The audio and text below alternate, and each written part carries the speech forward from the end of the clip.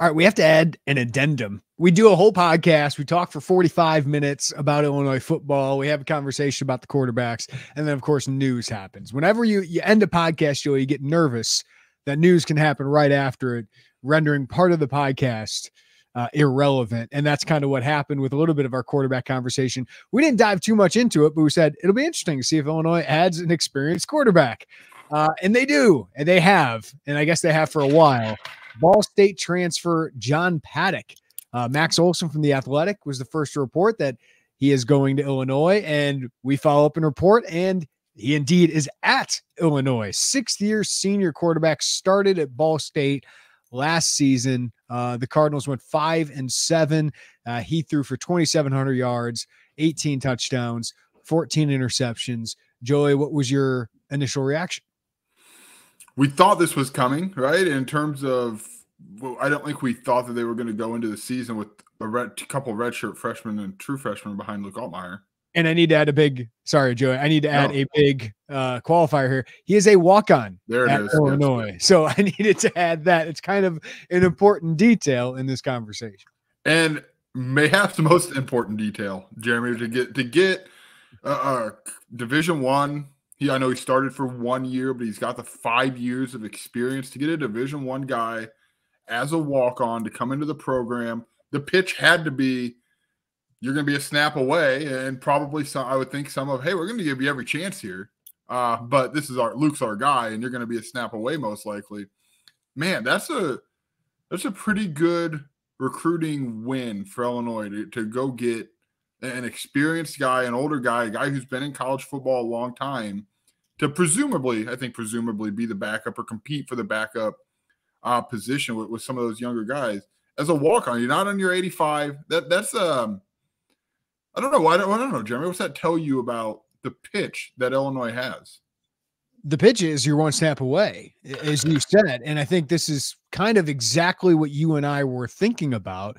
But maybe we were thinking about a FCS start. Yeah. Right. Like we were talking about an FCS starter, not a Division I starter. And again, it wasn't like he set the world on fire at Ball State, basically 1-to-1 touchdown interception ratio. I think this is pretty non-threatening to Luke Altmaier, which is important, right? He is the starter at Illinois, and I don't really expect this to be a competition. I imagine it's like Tommy DeVito. He's going to get 80+% of the snaps as the first stringer during spring ball, like DeVito had last year. But it's a guy that is an experienced Division I player that you feel like if you put in a game, might not kill you, right? And has the chance to raise the floor of that room. And that's the concern, is what is the floor of that room behind Luke Altmaier, who runs, who is thin, right? Like one injury away, what is Illinois' quarterback room? And no matter what you think about Art Sikowski, you felt like, all right, he can go into a game and at least allow you to compete if your run game and your defense are successful. And that's going to be, it's going to be the same thing with John Paddock, right? That's what a backup quarterback usually is for the non-powerhouse programs, right? So I think it's a great addition for Illinois is a walk-on. And I think it does tell you about the transfer portal and quarterbacks.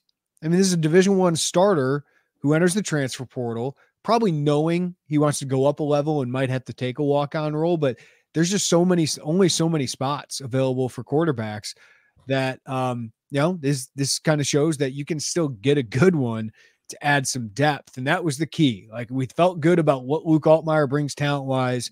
We just have no idea what is behind him. And that's really scary, given that Illinois has not had a completely healthy year at quarterback. Even Tommy DeVito had to leave a game, and he had to go with Art Sikowski for a year. So it's rare to get through an entire season with one quarterback. So if you're John Paddock, you might have to pay your way for a year, but this is going to be a great opportunity for him to potentially play some Big Ten football, and gives you competition for Donovan Leary and Kirkland Michaud and Cal Swanson. I think we know Cal is a year or two away at least, but it certainly gives competition to Donovan Leary, who was the number 2 quarterback with a bullet before we learned this news.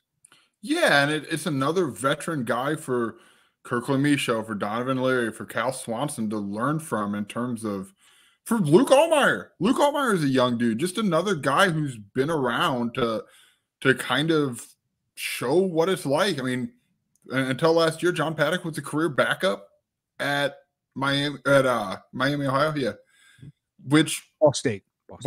Goodness gracious, been a lot. I was leaving basketball media availability when you texted me like, "Hey, what's going on here?" So I mean, look, you can learn a lot from a guy who's backed up a lot of seasons, who's been that backup, who fought his way to that #1 spot at Ball State. So, man, is it gonna move the needle of Illinois' win total? No. But if you have been following this, if you've seen how this room has been developing, to have somebody who's been around, who's thrown passes, I'm going to look up Ball State. Who Ball State play out of conference last season? The other thing about John Paddock, I want to mention to people. Go ahead. Yeah. He and Donovan Leary, great hair.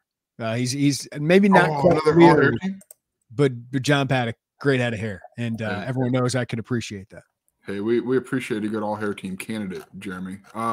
John Paddock, look, he didn't play very well. I'm pulling up the box score. He played it at Tennessee last year, which, again, let's see.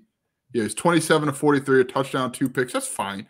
But you've had those moments in those environments that he's played it in front of 100,000 fans. Right. And we're not trying to sell it like, hey, look out. Like, just to have that in the room, somebody who's stepped in those situations is really, I mean, we thought that was a kind of a key missing piece to this Illinois team, and you've seen them address that with this addition. Yeah. So for Paddock, you get an opportunity here, right? And as I said, it's rare to have a starting quarterback go through an entire season healthy. For Illinois, you get experience, depth. This makes sense from both sides. I know some people might be shocked, like a Division I starter decides to be a walk-on. Man, you get this is an extra year for him, 6th year. Why not take your shot, right? Why not take your shot at a place like Illinois, where they don't have any depth? It's really a great opportunity for him as long as he can pay his way, and he obviously can. I know you've reported he's on campus. So we just behind the scenes, we can't talk to him until it's orchestrated through Illinois. But I would be curious, and I don't know this to be the case at all. But if he's a guy who 6th year, that free year, if you want to go that coaching route and you look at like an Art Sikowski who's elevated himself up, like, could you see this as a chance to be in a room with guys? If I don't know, we don't know him. We haven't talked to him. I don't know if that's in the cards for him, but it's an interesting thing to ask because Illinois kind of got a little bit of a thing going there, at least with Art. John did message me, and he said, I didn't make an announcement because it was a late decision, but he's pumped to be here. I don't think I'll get in trouble for that. I didn't follow up, and yeah, they don't. I am sending a text to Mark on you right now. You're screwed, buddy. Well, I didn't know. We didn't know he was on campus. That's right. Right. That's so right, so now that he's on campus, I said, hey, hope to meet up with you at spring ball. But yeah, I think makes sense. I think it makes sense from all accounts here, Joey. It's crazy to cover a football team that does things that make sense. This makes sense.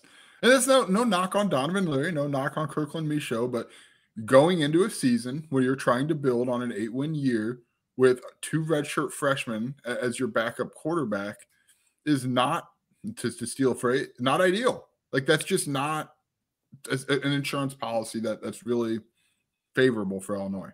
Well, listen, and you hope Donovan Leary's great. He was the 4th quarterback last year. Kirkland Michaud was the 5th quarterback. Those guys have to earn the number 2 spot, right? Like, I think the competition for the number 2 spot is the really interesting competition going into spring ball. So I think that's where I go with this. Is it's more of a, all right, now Donovan Leary, you got to go win this job, or Kirkland Michaud, you got to go win this job, and Paddock certainly has to go get the backup job. So non-threatening to Luke Altmaier, in my opinion, but at least you do have a guy that's got D1 experience that if Altmaier struggles or gets injured, you feel like maybe you got a guy who could be competitive. I'm just laughing at how things have changed over the course of, like, I got on the beat in 2018 is like, who's going to be the starter? And now you and I are like, an interesting storyline going into spring is who's going to be the backup. Because I don't think you and I ever fell for the smoke and mirrors that it was going to be anybody not named Tommy DeVito. Because let's be honest, I had watched film of Tommy DeVito and we had seen Art Sikowski. And nothing against Art. He's going to be a phenomenal coach. But it's like, which one's dynamic? It was Tommy DeVito. It was clear. And he ended up having the season that he had. It's just, is it not crazy to you that at this point, like in our minds, unless Luke Altmaier plucks every pass he ever throws into the dirt all spring, like we know, I should say grass or turf, whichever. We know who the quarterback's going to be, and our attention goes to the number 2 quarterback. It's times they are changing, Jeremy Werner. Yeah. Joey Wagner, thank you, man. Appreciate it.